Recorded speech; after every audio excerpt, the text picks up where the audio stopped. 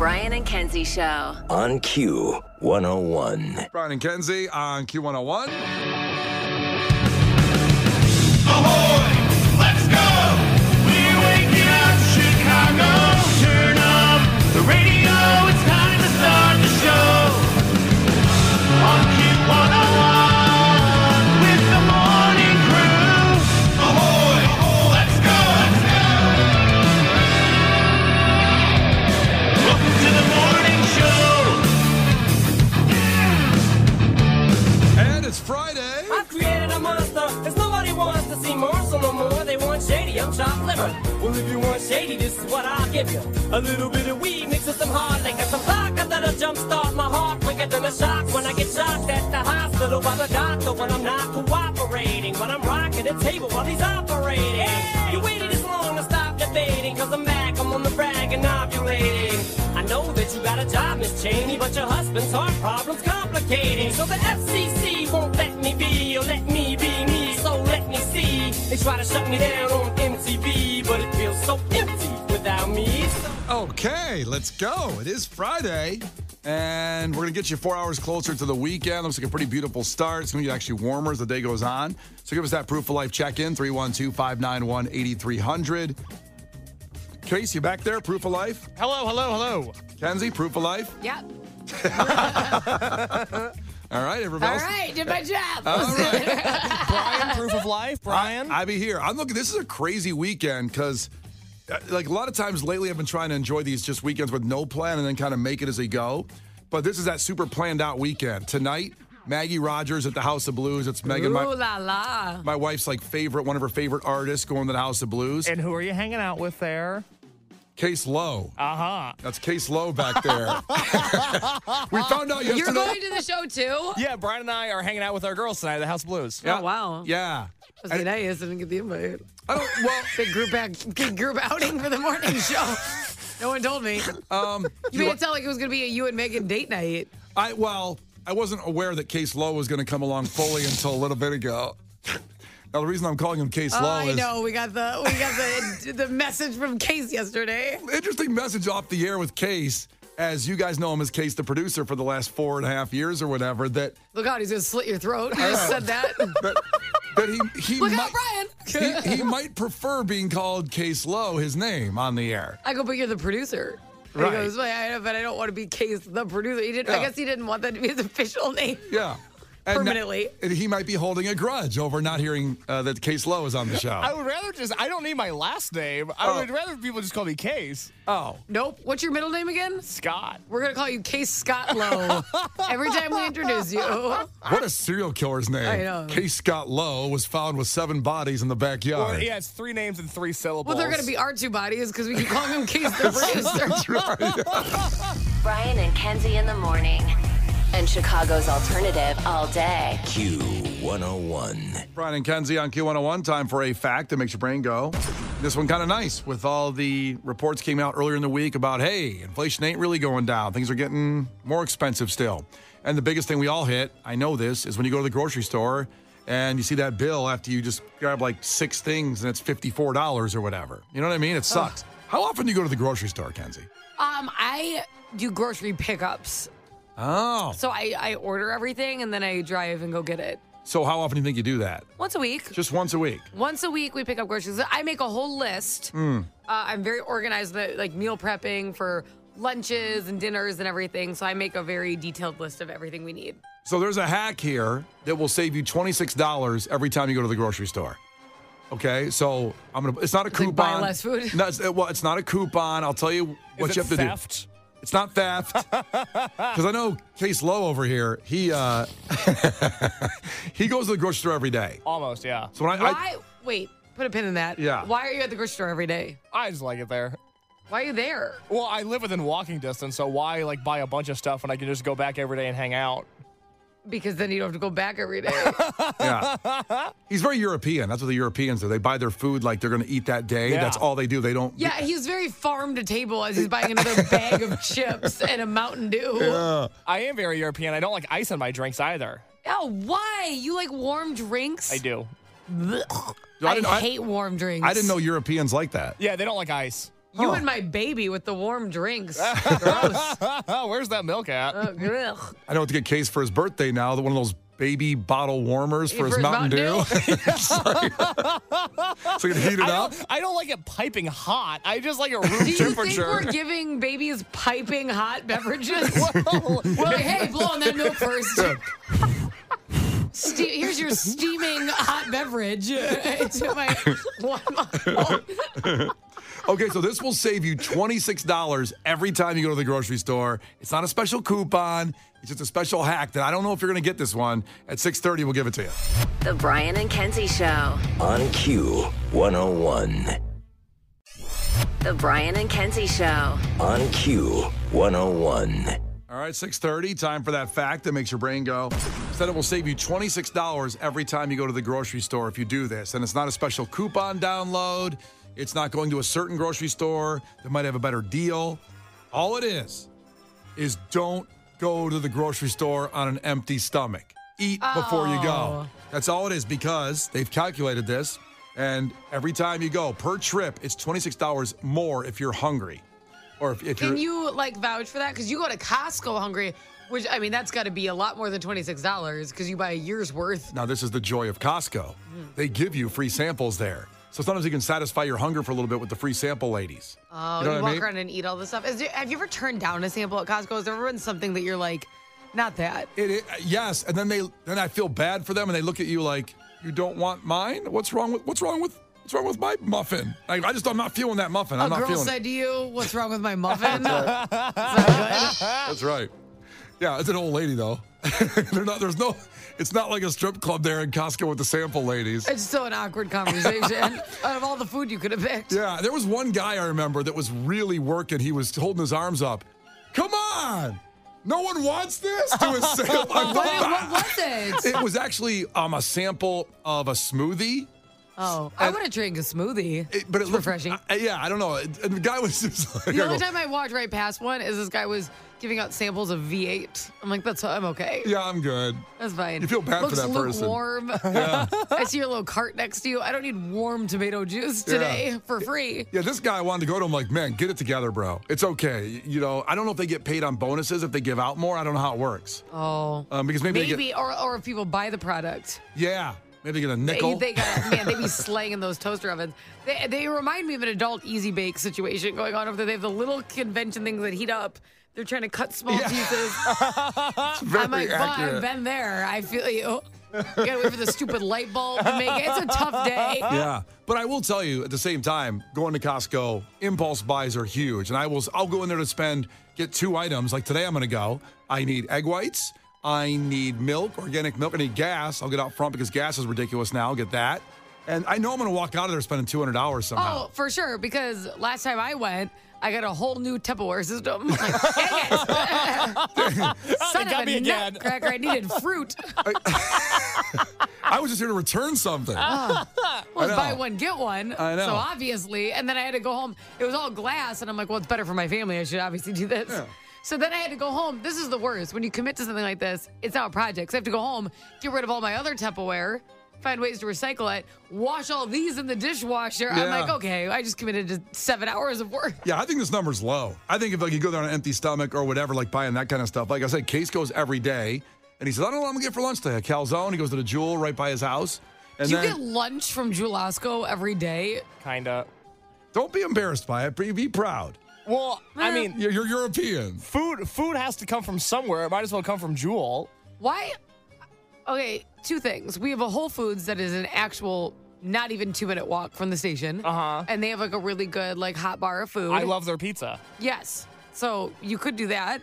And we're also really close to Mariano's, which is practically a restaurant. So why are you going to Jewel every day to get your food? Because I'm not hungry here. I'm hungry once I get home, and I don't have those options in Uptown. I just have the Jewel. He And then doesn't- yeah. on Sundays, I go to Target, the Lord's Day.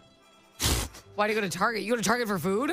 Well, I go to Target to kind of hang out on Sundays. They don't have a hot bar or anything. Well, no, but they have a Pizza Hut in the Target, and as I've you said, have an old school Target. There's still a Pizza Hut in yours? yeah, there's a Pizza Hut, and it is What is dynamite. it, Target for the 90s? What is going on? I haven't don't seen know. a Pizza Hut at Target in forever. There's more than you think. in Target's Pizza Huts. No. Yeah. There's one in Lincoln Park on Clybourne has a Pizza Hut. Now I only see the Starbucks and I see the Target Cafe kind of casually, but that's been faded out. I haven't even seen a Target Cafe. What'd they do? Yeah, they do where you can get like slushies Yeah, and stuff you're like that. exactly right. I grew up in the Target Cafe. That was my Period. favorite restaurant as a kid. And now they're becoming more of a walk by, kind of like how the airport is versus like a cafe. Yeah. Like in a lot of new Targets, it's like vending like cold machines almost. So they have that, and then they have the Starbies. Okay. Yeah. But that's about it. I'll tell you, the Uptown Target, where he's talking about, is like the Wild West on Friday nights. It is people coming in there wasted. From all walks of life. All walks of life. And first off, you got to kind of do a perp walk to get in there because the people out front are almost guarding it by the bus stop there. Yeah, I would agree with that statement. Like, you got to do prison rules, like no eye contact. Keep going. And then they're going to talk to you. Just keep It's like moving. walking after Riot Fest. It is. It is. And then you get in there, and then it's like, people just, their stuff getting thrown on the floor. And they're grabbing like 18 things to eat because it's a pretty good Target for food. They got like a whole grocery store in that one. They do. And then the problem is you get your food, and then by the time you're walking to check out, you have to walk by the baseball card section, and that's right next to the Target Pizza Hut. And Well, before you know imagine they knew their clientele that was interested in Pizza Hut, but also like baseball cards. There's a case is coming. Man, it's like, there's another $40 I'm going to spend on a box of baseball cards and a pepperoni pizza. Oh my gosh. So, Case, when you go into Jewel to buy your lunch every day, do you buy more then, or you do have self-control and you just buy the thing because you're hungry when you get there? This is the thing, is that I'm very unhappy with my body and my weight, but it would be so much worse if I snacked more than I do. I don't have any snacks in my house. The only food I have is for lunch and dinner and then breakfast the next morning. I don't have Chex Mix. I don't have Lay's. I sometimes will get like a yogurt to chew on. I like Ew. yogurt. First off, you can't chew on that. Yeah, what are you chewing? No. I get the M&M yogurt. Well, that's not surprising.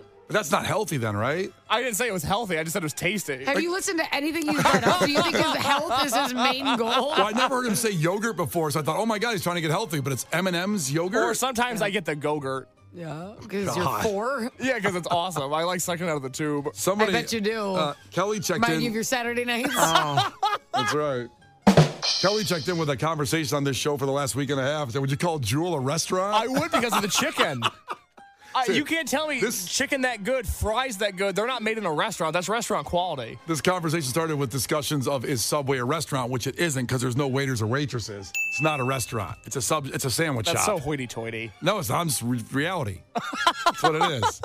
You can't call everything a Well, restaurant. Kate's is going to bring his girlfriend to the Target Pizza Hut, so As you if have I to haven't understand. already. She's living good. Do they have waiters? She's allowed to walk through the dollar section at Target after I'd and pick say, yourself hey, out keep something yourself real busy. nice. Do they have waiters and waitresses at the Target Pizza Hut? Oh, they have somebody that serves me my pizza. Yeah. Oh, jeez. Not to your table. Not to your high top. Over there in No, the corner. the Starbucks bogards the table. They won't let me dine in there. That's the problem. Well, that's- Starbucks isn't interested in you. They know that you're not the goal clientele. That's correct. I can't pronounce any of the drinks. Exactly. Also, Aaron checked in and said, Case sounds like he climaxes when he talks about Pizza Hut. I'm just saying, don't knock it until you try it. The Target Pizza Hut is one of the best things we have in Chicagoland. It's fantastic. That is, you know, all those food blogs and TikTokers for Chicago? Case is going to walk inside Target, be like, this is the hidden gem of the Chicago. The Brian and Kenzie Show. On Q101. It's Brian and Kenzie on Q101. We go to the text line. Always communicate with us at 312-591-8300. Next 4 hours, we're always here for you with contesting and, of course, just the way we talk, right? So Dodger Boy checked in from 708 and asked the question because we talked about this 2 days ago at this time, and yesterday didn't really get into it on the show. But he said, good morning, kids. How was the big boss visit? Oh, snap. Did she like Brian's clean desk? Because I put a video. The local bosses, everybody, they made me throw away all of the prep and the paperwork, which we talked about this time was the OJ headline that I pulled out of that stack from like last year. Well, it was just a disaster. It was, I got to admit. And people think I'm not, environmentally good, but I go, look, that was from a year. I recycled all that paper. It's all good. It's clean. But the boss didn't walk that direction in. She didn't walk in that way, so she didn't even see the desk to say, oh, wow, what a clean desk. Well, did you think that you were going to get promoted because you were spick and span? I just kind of wanted to be there when she walked in and went, ah? Because you would have no context for what it looked like previously. You'd be a psycho pointing at your desk. This is like when men want, like, in a relationship, so they're like, well, it's not like I cheated on you. It's like, oh, I'm sorry, let me give you a gold star for doing what you were supposed to. That's right. It's like, well, I wasn't a pig, and nobody's impressed. That's the problem. How creepy would it have been that if I said, like, no, look at my phone. Look how it was before. Like, she said, no, look at all the papers. Look at it. Look, it's clean now. Irresponsible I've been for a year. So she asked about that. She asked about Case's clean bonsai tree downtown because Case did a little manscaping before she got here. Thought he was going to check down there. Yeah, I thought she was going to take a peek at that. That's what he was hoping for. He wanted a promotion. Yeah. Case wants to be like an intern that gets taken advantage of so he can work his way up in the ranks. Oh, my God. That would be huge for me. He's like, anyone need me to bend over? I'm like, no, Case. No. Who wants a shoulder rub? I feel sexually harassed because Case is trying to get sexually harassed. Yeah. By association? Yeah, I'm like, get out. I'm not going to do that to you. Oh, man. Well, something did happen on this visit from our big boss. We had this big meeting, and it was great, by the way. Like our CEO, let's clarify, our CEO like flew in of the whole company. Yeah, president, so CEO. She hasn't been here in 5 years, so it was a very, very big market deal. Yeah. The girl who runs the whole thing is here. This is it. That makes all the decisions. Very important, powerful lady, great lady. So we could all ask questions in the meetings as we broke up in the groups, kind of like people that are on the air here. We could ask questions. So I had questions. I was, you should always speak up in those situations so the big person knows who you are. Not necessarily like, look at my desk, how clean it is, but say something profound and powerful. So, oh, I know who that person is. They work in the company. Yes. That's obviously what you're trying to do. You stuck your nose in there right away. The second she was like, does anybody want you like me? I would like to participate. That's right. I'm like, you're tap dancing, you're spinning plates. Notice me. I go in there with like a Ringling Brothers routine. I have like a skeet shooting range set up there in the lounge where she was to shoot frisbees out of the air. The poor lady couldn't even finish her sentence. You're like, me. It's like, okay, just calm down. Who's got a question? Okay, me. I got one. And I had this kind of setup for what I wanted to say, and this was the phrase I wanted to use. I know this is astronomically below your pay grade. That was my intro to my question. Meaning that, hey, this is probably a dumb question maybe for you. Maybe I ask my local managers. How you were like, let me impress her and ask her something that's probably a dumb question for her. Well, I like the word astronomically. I wanted to work that in somehow. I don't know why. Everybody has a word they want to throw in as much as possible. Yeah. I get it. Everybody's got one. Brian thought that he was going to say the word astronomical. She was going to hear it and go, astronomically. Astronomically, I apologize. Please. And I did not mean to disrespect you. And I think that he was under the impression that she was going to hear the word and go, oh, my God, we have a scholar on our hands. Damn straight. Why is he only part of the morning show? He should obviously be like, he should co-run the company with me with that kind of vocabulary. Like, sort of a Goodwill Hunting situation? Well, obviously. 100% you're so accurate on that. I know. You're so accurate of what I thought by using the word astronomically. To work it in. Have these things thought out before you go in these meetings, kids. That's what you do and you impress people. Well, because it worked out so well for you. What happened, Brian? So what I said was, I know this is and then right then her chair broke. Like she was sitting in the chair and it kind of like, she was trying to adjust her chair. Yeah, it wasn't even that it broke. She just decided it wasn't comfortable enough and started ignoring Brian. So I go, I notice it's astronomic. I'm like, I broke my whole train of thought. Broke everything. Well, she stands up and starts switching her chair, and Brian's in the middle of his. She's not listening. No, back is to you at this point. Yeah. So back is to me, and I'm trying to decide in that brief split-second moment, should I continue or what? So I start over. Yeah, you resaid the sentence. So I know this is astronomical. And it went, and she's adjusting. Then someone got up to help her adjust the chair. Yeah, she switched chairs, and then Brian said it a third time. I went, astronomically. It was like in Mars Attacks where they go like, bop, bop, bop, bop, bop, bop. And then finally, by the way, I couldn't breathe while this was happening. I was laughing so hard because Brian said his lead-in sentence 3 times. Yep. Then and she didn't acknowledge him on any of the times. No. Then I finally just said, I'm going to pull back here and let her get her chair settled in. And then she gets settled in and I was like, okay. And I said, should I do it a fourth? So I know this is astronomical. I wanted to try it one more time, but and I was like, in my head, I could say it again. I go, I know this is probably a dumb question. That's what came out after that. That's what I ended up saying. And then you look like a moron because you say I'm asking a dumb question while you're here for the first time in a long time. Oh. And it's a really important question. So anyways, our show's going to get pulled off air. It's the last show today because you didn't hear the word astronomical properly. So we're really sorry, but this is the last show. And that's what happened in the meeting, Dodger Boy. Thanks for asking about really that. Good. I also spilled a Coke Zero on my button-down shirt right before I went in. I brought a button-down shirt to wear into the meeting and spilled a Coke Zero on it right before we go in. I just have a headache. Bye, everybody. It's Q101. The Brian and Kenzie Show. On Q101. The Brian and Kenzie Show. On Q101. Brian and Kenzie on Q101. Coming up in sports, big night. A Chicago team's in the playoffs. Playoffs? What? Yeah, I know. We'll get to that. Plus some more. We had the great audio of the pitcher from the Tampa Bay Rays yesterday. That was the audio of the day, and everybody commented it was the funniest thing I heard all day when he talked about him sucking in the game. There's some more audio today you have to hear. We'll wait for it. Get you to it in sports there. I'll tell you exactly what it is, but it is more of the sports audio of the day, just the general audio of the day you're going to love. But first, it's Gil Curtis with your headlines. This is not headline news. Taylor Swift's new album comes out today, and her second, third, and fourth versions of it come out Saturday, Sunday, and Monday. Dr. Pepper will soon have a coconut flavor available, just in case you needed another reason not to drink Dr. Pepper. Tomorrow is 420 Day. Fun fact, William Shakespeare smoked pot. We know this from his famous line, doobie or not doobie? That is the question. Gwen Stefani says she gets insecure about her marriage. But you really can't tell by looking at her because she turned her face into a kabuki mask. And Iggy Pop turns 77 this weekend. Gift idea? He could use a new iron for his skin. This is not headline news. The Brian and Kenzie Show. On Q101.